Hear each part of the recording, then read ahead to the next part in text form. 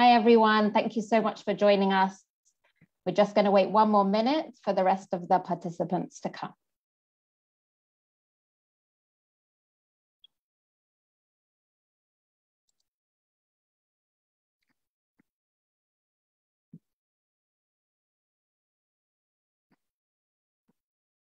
Thanks, everyone. One more minute and we're going to start our live update from Moldova for IsraAID's response to the Ukrainian crisis. While we're waiting, please look at the pictures live from our team today and yesterday.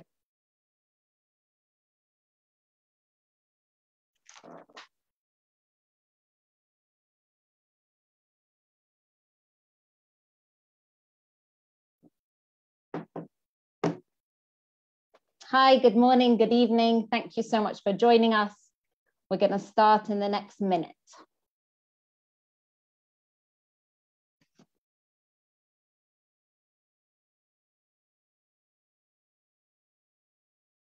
Here's our wonderful team in Moldova. While we're waiting, you can be watching the pictures and seeing the team in action.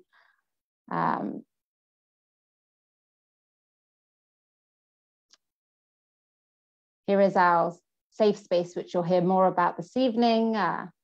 This was constructing it yesterday. Thank you so much for joining us. We're going to be starting in the next minute or so. We're just waiting for all our attendees to join.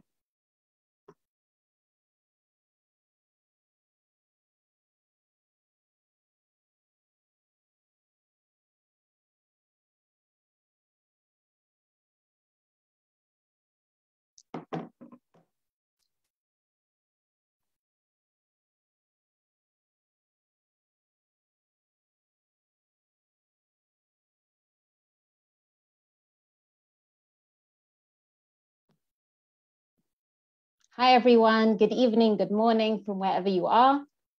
Thank you so much for joining us. We're just waiting for the participants to all enter and we'll be ready to start in the next minute or so. In the meantime, please check out the pictures and enjoy from our team from Moldova.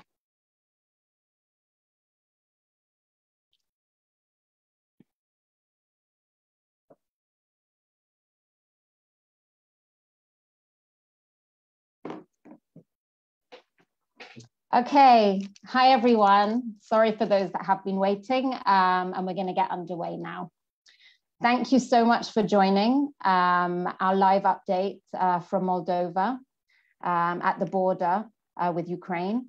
We're really excited this evening to be able to hear from our team who are currently situated on the border, and they'll be telling you much more about their impressions, what they've been doing over the last couple of days and what they're hearing from all the various people that have coming from the Ukraine.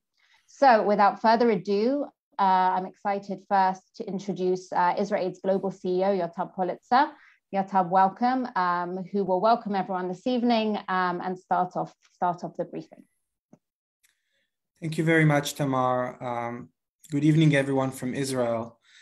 I've been in this field for 14 years, including some of the biggest humanitarian crisis of the last 20 years, tsunami in Japan, the Ebola outbreak, the Syrian refugee crisis. But what we're dealing with right now, as you all know, and as you all said, is really a historical event and historical disaster of almost biblical proportions.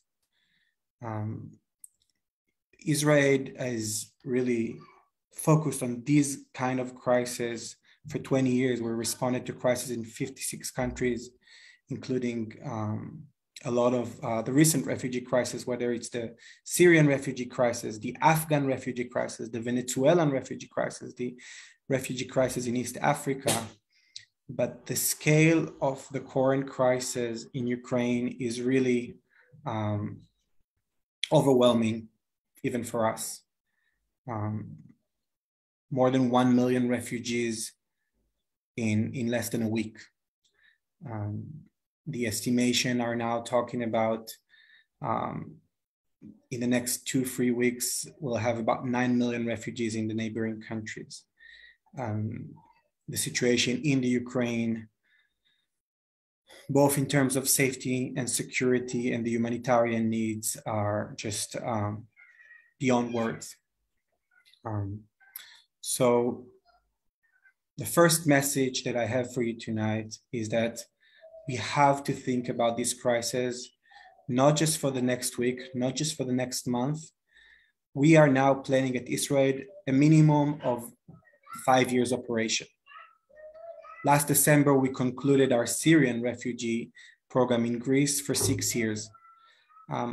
We unfortunately believe that this crisis will be at least, if not worse, in terms of the humanitarian gaps and the humanitarian needs.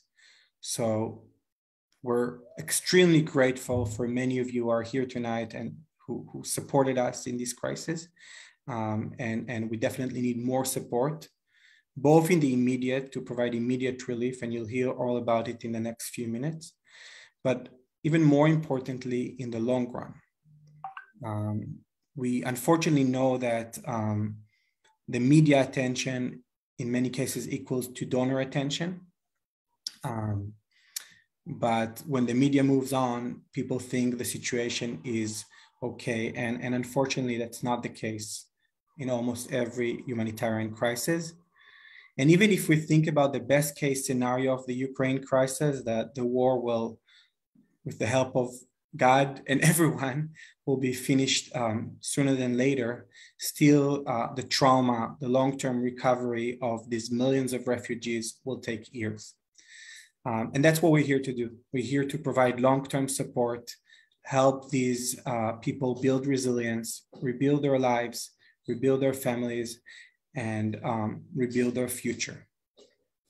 So without further ado, I would like to introduce our first speaker for tonight, who is Naama Gordisher, our Global Head of Programs. Naama has been with us for almost 10 years with IsraAID and have led many of our emergency missions around the world, and is now leading an incredible team and is leading this effort from headquarters for the last week. And she will give us an overview of the situation. Naama, over to you. Thank you, Yotam, and thank you everybody who decided, who chose to join today to listen to this very important briefing about this very disturbing situation. I want to start a little bit with our decision making and the rationale of why we chose to move to Moldova. Only 2 days after the war started, our team was deployed immediately on last Saturday, only 2 days after, to Moldova to lead an emergency mission to explore the situation on ground, to understand how we can best support while offering immediate response. And the reason we chose to focus on Moldova, when Poland was on the news and Romania as well, we decided to move into Moldova for a couple of reasons. One, because of the size of the country. It's relative to the neighboring countries, it's small in size, and the population as well is small in size. Therefore, even though at that point, perhaps less refugees started flowing in, it was very clear that the impact that level of volume, that level of influx of refugees coming into the country will very much burden the ability of the systems and the services that are existing in the country to support this situation. It is also a little bit different in terms of its political context. It's political relationship with Ukraine and obviously with Russia as well, which puts it in a little bit more of a fragile situation, and its financial stability is much less. For all these reasons, we decided to focus on Moldova and to send our initial team to Moldova. Even though the hotspot might have been in different places, it was very much on the news over the border in Poland. And this is one of the motivations for us to make sure that we go to the places that will become most vulnerable and are many times also left behind. What we see up to now for the past week when the team has been working in Moldova, what we see is a large population coming in, gradually growing. The amount of people coming into the country gradually is growing, mostly women and children. The elderly are for the time being are still left behind in Ukraine, and the men 18 to 60 are not allowed to cross the border, and they're required to stay in the country and support their country in this in fighting this war. For the first wave of the people coming in, we see that it's mostly the people who are a little bit better off financially and have the ability, the financial ability, to take their belongings, to get into the car and to go towards a new future. We expect this to change as time goes by and the war continues, and to start seeing more and more vulnerable populations crossing by. We also noticed a very, very strong solidarity by the Moldovan population on all levels. The civil society organization are working very hard to respond and to use their skill set to support the refugees, the official authorities, and we also see a very strong mobility of the civil society and the community. Activists come together to work, volunteer, and to make sure that the needs are being met. For the time being, we see a very, very strong flow of refugees transiting through Moldova because of mostly of the conditions that I described just a minute ago. The motivation for the time being is to continue moving from Moldova. There is a lot of worry of how this war will affect the political situation in Moldova and what that will mean in terms of Russia's activities in Moldova. More explicitly, for Moldova to be next if anything happens in Ukraine. So the population is currently still in transit. Therefore, we not only see more and more of a clog of refugees in the Ukrainian border trying to cross into Moldova. We also see more and more clog of refugees trying to cross into Romania, which creates a triple complex situation: one on the border coming into the country, two on the border leaving the country, meaning days and days and hours standing and trying to cross, alongside to overpopulated cities and obviously overstretched services. And for us, as was mentioned before, we came first and foremost to respond to the immediate needs. We are very, very focused on making sure that the population is safe, has access to all their basic needs, their well-being and their psychosocial well-being is met and is addressed. We focus on distribution of relief items, and we focus on public health, especially for the population, the children and the women who are crossing, to make sure that the vulnerable populations don't become even more vulnerable because of these conditions. So we focus on ensuring that the safety and the dignity and the access to these services are met on the immediate run. And at the same time, we work very strongly with the authorities, with the local non-governmental organizations, and with the community to see that we work together and also plan already for the long run, because as was mentioned, we understand that this is not a situation that will end anytime soon. Even if the war will end, the state of this population will not go back to what it was. It is very unclear if even when it ends, who will actually choose to go back and where will they settle for the long run.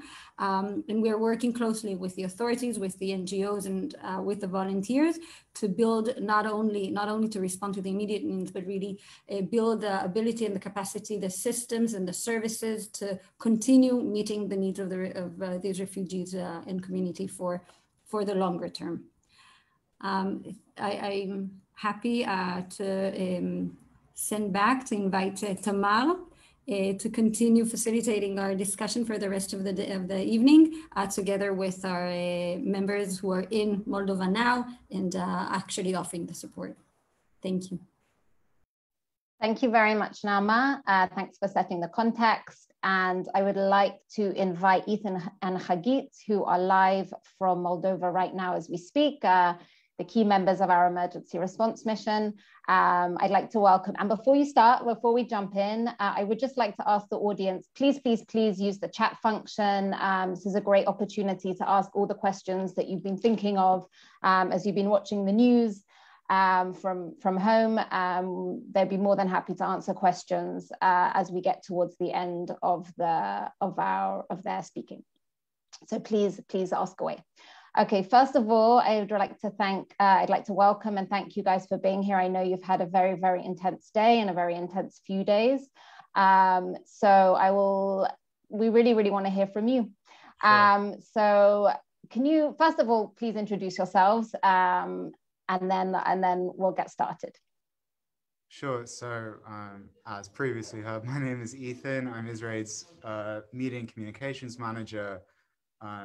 Globally, I oversee our communications, and I'm here in Moldova right now, kind of ensuring that we're not just kind of telling stories and collecting stories and finding out kind of what's happening, but really sort of showing the situation and showing what's going on. Thank you. Hi, everyone. I'm Hagit, and I'm leading the mission now, the emergency response for the next few weeks. I've been working in IsraAID in the past few years, so it was a very natural, important return for me to the team. Thank you. Okay, so can you just tell us a little bit about the last few days, how they've been, how's it been on the border with the Ukraine and Moldova? What are your first impressions? If you could just kind of shine a light of what you've been seeing and hearing, that would be great. Sure. So we arrived in Moldova on Sunday night after landing in Romania and then driving across, and kind of very late hours Sunday night, early Monday morning, we got to Chisinau, the capital of Moldova.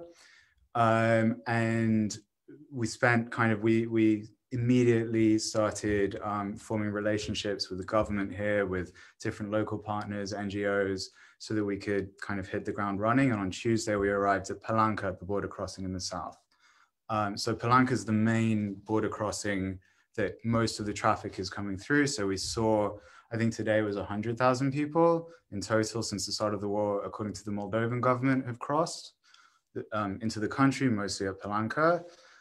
You get there, you drive down it's about 2.5 hours from Chisinau.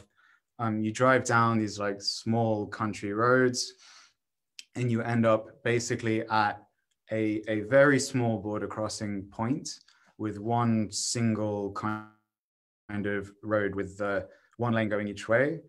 We got there for the first time Tuesday morning, and already there was a big line of cars on both sides. The first line kind of on our side was Moldovan volunteers who were coming to drive people, pick up Ukrainians who'd crossed by foot and drive them wherever they needed to go. And going the other way were cars with Ukrainian license plates, people who had crossed. You get down to the border and it's basically chaos. When we first arrived on Tuesday, there were 2 small tents. There were a lot of Moldovan volunteers trying to hand out food, trying to give people blankets, things that they might need. And there were police, authority figures, etc. But no one really had any idea kind of where to go, what was happening. And we very, very quickly, and there were also no other international organizations there. We very quickly realized that one of the main needs, apart from kind of basic physical stuff like keeping warm, like hygiene supplies, is going to be protection, is going to be kind of ensuring the resilience of especially the women and children who are crossing, because it's mostly women and children. And as we, over the last 3 days, so yesterday especially, and then today, the numbers are growing and growing. From 2 small tents, it's growing to more and more kind of space. So now there's like a very big tent full of people handing out food. And then we yesterday put up a very big tent to serve as this a space for mothers and their babies, a kind of safe, relatively warm space where we've got supplies, we've got diapers, we've got food, we've got lots of kind of provisions so that they can keep themselves safe for the few hours they're there. Mm-hmm. And the people who are crossing are increasingly in increasingly difficult situations, increasingly vulnerable, increasingly come from kind of lower socioeconomic backgrounds, and so increasingly scared as well, I think it's fair to say. Yeah. Hagit, can you tell us a little bit about the people you've been meeting? What have they been saying? How has the experience been so far? It would be great to kind of hear a little bit about what the Ukrainians have been saying to the team. Yeah, I think also to lead upon what Ethan, you were saying, so there isn't a strong correlation between the amount of people that you see, crazy amount of influx of people coming in. And by the way, many are coming in also now at night, which is kind of the difficult hour from the information that we were receiving from the different security people on the border. And there isn't a correlation between the amount of people to the amount of support that they need. So I think being there as very, very early responders was very important, and having kind of the safe space where we really target the well-being of these people. Just seeing these mothers and many kids around them seems very disoriented. People are asking if they'll have food to feed their babies the next day. People are asking if buses are coming to pick them up. They're not sure, what the next steps are. There is no information. Many organizations, local organizations, are turning to us to kind of try and get some more data on what the next steps are. So I think our presence there now is very unique and very important. The people that we're meeting, there was an interesting story today while we were in our tent and we were creating, all these activities for the parents and for the children themselves. We were also training a group of volunteers from a local organization that we're working with and that are kind of taking ownership also together with us on the process, which is really important. So we were talking in the tent, and one of the Ukraine women who doesn't have children came up and she wanted to really help and support the activities that we're doing. And she overheard us saying the word refugee. And you saw kind of her face kind of trying to really intake that the word is describing her. And we spoke about it, that, it took time for people to really understand that they're refugees now. She was saying, what I have here, the suitcase that you see, this one bag, this is now where I am, this is who I am. And that was kind of a really important, I think, moment for us to, you talk about refugees, but at the end of the day, it's, it's you and me in this kind of situation. So the situation is very, very alarming. Many people and just the weather is terrible. So we're working a lot. It's snowy, it's rainy, it's very, very cold. You're outside a lot and you feel like your hands are going to fall off. It's very cold for us, and it's even colder for the people who are crossing. Yeah. And are they coming equipped in the crossing? I mean, what are most people kind of coming with? What have they brought with them? Have they managed to bring things or not so much? So most people have like a suitcase with them with And we've also actually seen this change a little bit. So on day one, on Tuesday, which was the first day we were there, pretty much everyone who we met had packed all of the diapers for their babies and all of the food, and were like prepared for 2 or 3 days. By yesterday already, that kind of wasn't quite the case, but people they have suitcases, they have clothes, often they've brought their dogs or cats or pets, but they don't have everything you would need to like even make it through a few days, I think. Yeah, I think also because of the extreme weather and people not knowing, you know, what the next step is. So at some point we were trying to convince a few, there was some room in the tent, very, very small amount of room, but there was room. And we were trying to convince some mothers and really infants, you know, babies to come in the tent. And the mother said, you know, I'm not coming in because I have to wait and see if a bus is coming. And obviously the bus didn't come for hours later. So we were trying to equip, you know, these different people with any, you know, winter resilience equipment. So that's another step that we're taking. So other than, you know, providing the security, the training, the psychosocial support that Nama was talking about, we're also dealing a lot with very large distributions to support kind of the ongoing journey that these people have. Mm-hmm. Thank you. So can you tell us a little bit about, you know, okay, where's IsraAID in this picture? What is our focus at the moment for the first few days? Obviously, you're assessing what's happening, but what are your immediate thoughts? If you can even talk a little bit more shifting to sort of medium term, you know, what are you seeing? And if you can also touch on other actors in Moldova at the moment who are seeing, other organizations, what's the situation from that perspective as well? Thank you. Yeah, so I think building on the know-how and the expertise that we have in these kinds of situations, we always look at the emergency response and the relief as kind of an opportunity for longer term work, also with the local community, also with the refugees, also with the government itself, which is very important.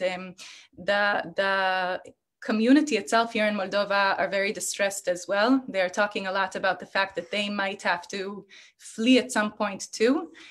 So there is a lot of motivation to support just from being wonderful human beings. And there's also a very strong internal fear of what their tomorrow will look like. So many civil organizations, civil society is very strong and collaborative. And we're working with a few of them. And of course, also with the government officials. So we're building on more centers for mothers, for children. So we're designing now child-friendly spaces that can really kind of contain this situation and provide more resilience, both in the child point of view and both on the parent point of view. We're designing different programs having to do not only with kind of the social work perspective, but also with medical perspectives as well, in terms of providing support to mothers on first aid training and really how like kind of the situation evolves, and building kind of the whole structure also of first responders here in Moldova to be able and be equipped with more knowledge on emergency response, on working with refugees, and working with people with a severe immediate trauma. So now that's kind of where we're focusing our work. Thank you. We're getting a lot of questions from the participants, so I'm gonna ask a few of those. I'm gonna ask a few at a time, so please choose the ones that you're ready to answer now. So a lot of interest also specifically in COVID. What's the situation? How is our team also kind of dealing with that issue? And are you finding it something that you're having to deal with kind of you know, while you're there? A lot of interest how the Moldovan government and authorities and, you know, civil society organizations are welcoming you, or, you know, what's the perception and how are you kind of being greeted? And the last one I will ask while you're thinking of the answers to those questions, how dealing with language issues, and tell us a little bit more about our team and the IsraAID team and who have you got there. Thanks. Sure. So like quickly on COVID, just because it was a conversation that I had today with one of the Ukrainians that was in our tent, and he had actually crossed earlier in the day, but he was waiting for his family to cross, so he spent several hours with us, just kind of helping out because he needed something to do. And someone coughed, and they said, "Oh, it's not COVID," and he said, "Here right now in Moldova, COVID doesn't matter." And I think that's the attitude of a lot of the people who are crossing, and for very obvious reasons of personal physical safety, kind of COVID becomes secondary. For us, obviously, it's important to maintain our safety and also do our best to maintain the safety of the people around us. So we're wearing masks, we're bringing masks to the space as well. And we're bringing hand sanitizer, and we're kind of doing our best in a very difficult, chaotic situation. Yeah, I think also part of the distributions, part of the assessment that we've done, we've learned more about what we need to equip the hygiene kits. So part of that is also with some perspective to COVID as well and people's concerns. Mm-hmm. Thank you. Do you remember the other ones, or would you like a reminder? Maybe I'll just say something about language. A large majority of our team speaks Russian. Some additional languages that can support us here, and we're working a lot with I think there are several you can see segments of refugees that do understand English. The majority probably doesn't. Government officials and organizations here, there's always a few focal people who speak really good English. Yes, but the majority of our team is speaking Russian, which is very important. The professionals who are additional professionals who are on their way. So that's kind of something that we're putting a large emphasis on. Yeah, and every day we've gone to the border, we've had people to translate as well, so that to make sure that we can properly communicate with people, including people who only speak Ukrainian or only speak Russian. It's really important. And the other question was relating to the Moldovan government, the authorities, kind of what's the reception been, what's the feeling there? And also if you can touch while you're talking about that is about kind of coordination with other partners, who are the organizations, who are we working with? What's the kind of general scene from that sense? I think I'll just say from the point of view of the government, so I think also being here first, but also in general, I think as a policy now, the government is very keen to support and do what they can in the situation. And I think alongside that, there is still a constant fear of how long is the situation going to last, and what is it going to take, you know, from a government that financially isn't also very strong. So I think the motivation is high, and we are having a lot of really, really good partnership and collaborations. Yes, but you can see the fear. I mean, also in regards to the tent, you know, we wanted to you know, establish this really big tent, and the government, you know, officials were opposing. They were saying, you know, we don't want to have, you know, very large, great tents there. We don't want people to stay. And, you know, we had to explain, listen, people do not want to stay, especially not in that point, which is very extreme and very difficult. But this is your only way to provide, you know, actual vital support and response. So we got an okay for that, but I'm not sure more organizations coming in will have that. Yeah, I mean, we because we were here so early, on our very first day in the country, we were already meeting with government officials and meeting with different NGOs, local NGOs, and different kind of community organizations. And so we were able to very, very quickly form really strong bonds and relationships with those different actors, which has been absolutely crucial, because it's meant that we have people to speak to, and we know kind of the situation, and also they kind of are turning to us and see what we're bringing and the role that IsraAID has and can play. And it's the attitude that they've had also to Ukrainians in general has been really positive and really amazing to see in a lot of ways. Yeah, and I think just what you asked, Tamal, we're establishing many not only relationships and connections with different organizations here, but actual partnerships. So we already have joint capacity building workshops next week that we're going to run with local organizations, one of them called Keystone, many different organizations that are based here that are working to provide educational support, inclusive educational support. We're going to be working with a large amount of social workers that are part of the municipality and a kind of welfare platform here in the region. And we're going to conduct training so we can build with them the mechanism itself. And we're also, of course, in touch with different large international organizations that actually are not here yet present, but we're in touch with a representative. So we were speaking today, of course, with the UNHCR volunteers that were trying to get from us some information on what's going on. They're really kind of trying to assess.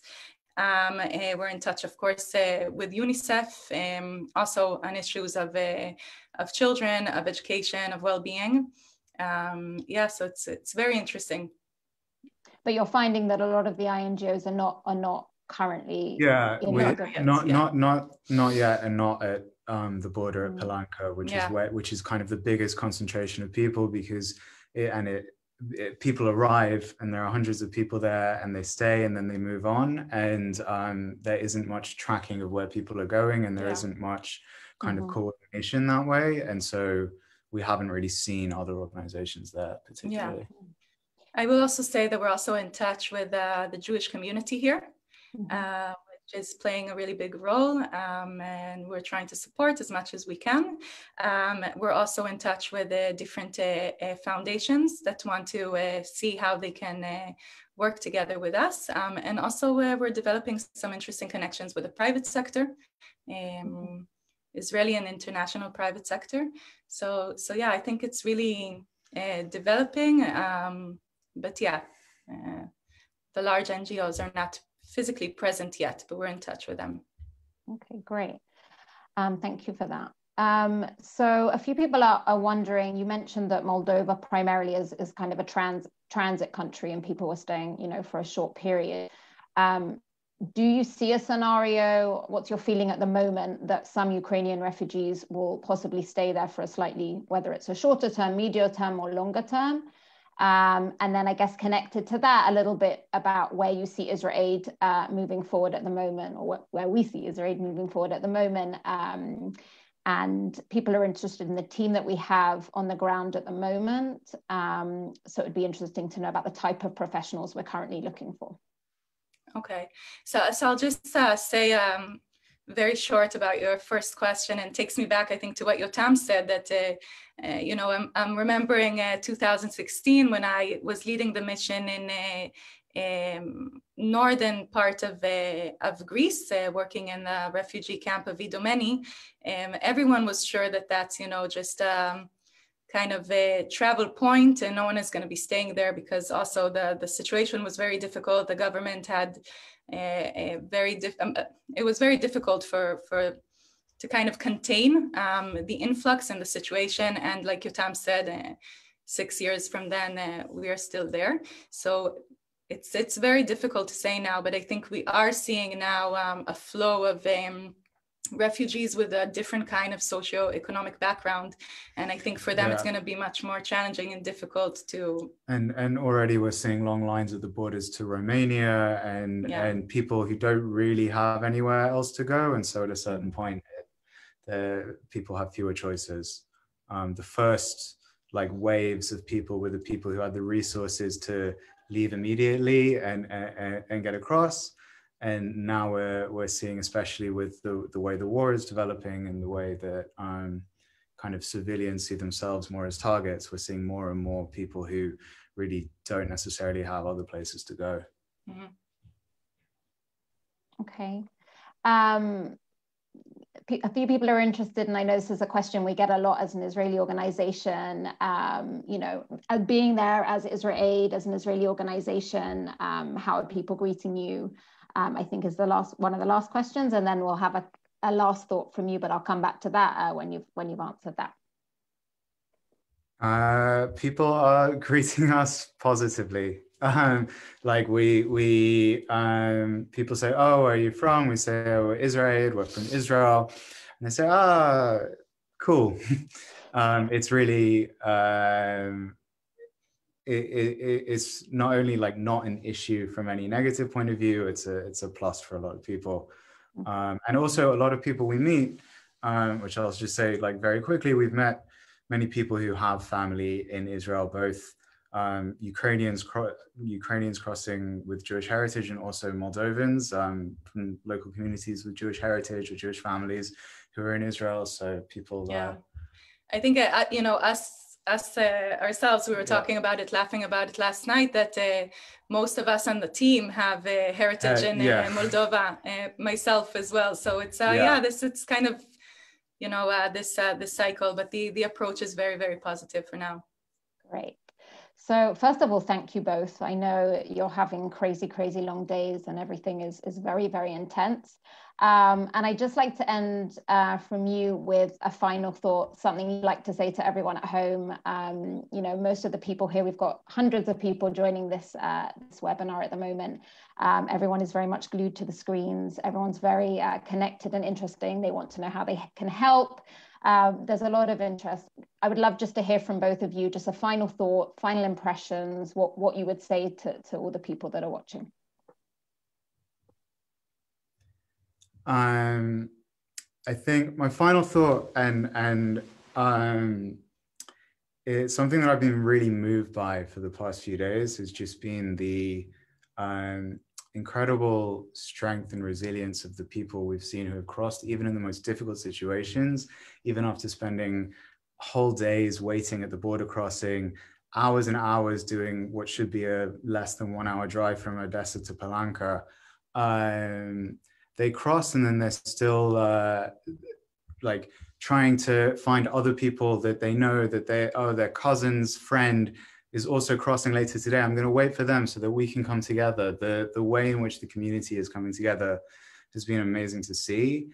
And what we're doing and kind of why we're there and why it's really important to continue supporting this kind of work is harnessing that and bringing that really to the fore, and helping those communities and the people who are crossing to like really build that personal resilience and kind of take their lives and their safety and their strength into their own hands. Yeah, I think I'll continue that, but I would say that I'm worried. I'm really, really worried about the situation. I think also coming today to a mission as a young mother myself, and seeing all these mothers and all these children, it's very alarming what's happening, and the situation needs support. It's not going to be ending very soon, and it's going to be getting worse and worse every day. We see it getting worse and worse. We see faces of people more concerned. Today in the tent, when we were finally able to put some heating, and you know, the tent was packed, but there was like these corners for children to sit and to play, and the parents in the beginning were a little bit reluctant to kind of let their kids go out of their sight, but slowly they felt more secure and safe. There was a mother that I saw tearing up. I don't know if it was because of the situation or something that she heard on the phone a minute before, but her children were smiling and laughing, and you saw that she could breathe. So that's on a very immediate, obviously, point of view, where we're working on, you know, more in-depth, impactful programs, etc. But yeah, I think on that note of being worried and knowing that there's such an audience today, so please keep in tuned and support in any way possible. I think that's what they need now, to know that the world is supporting. Thank you. That very, very powerful, very, very powerful words. We really appreciate you sharing your experiences. Thank you so much, Ethan and Hagit. We're with you. We're very much supporting from here. And thank you so much also for kind of giving us an insight and sharing. And I know that we'll keep everyone updated as the mission continues. So on that note, I would like to bring back Yotam to kind of close the evening for us. Thank you, Yotam. Thank you. So as we always say, and I strongly believe it now more than ever, IsraAID is really all about the people, and we're so privileged and lucky to have incredible team members, both in our headquarters in Israel and in the team on the ground. I'll just finish with basically what I started, and this is my mantra. This is our mantra at IsraAID. It's a terrible crisis of biblical proportions, and the support that is needed is immediate, but also long-term. And that's what we're here to do. We're here to provide immediate professional humanitarian aid, and we will be there with these Ukrainian refugees, whether they'll go back to their country and will need a long-term support, or whether they'll stay out of their countries.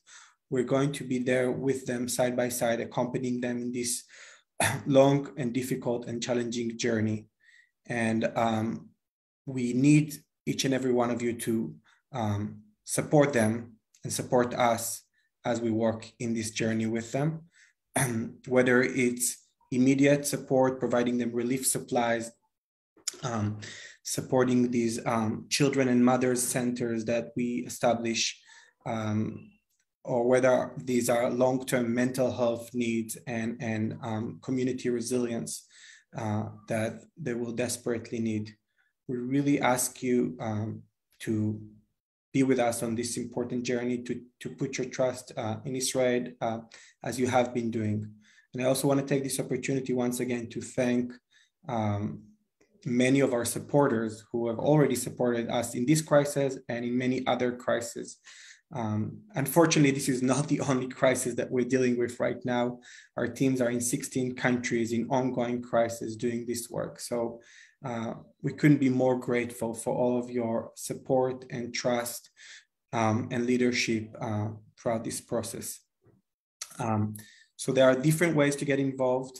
The most important, and I cannot stop emphasizing it, is really financial support, so we can continue this work not only now, but in the next 5 years.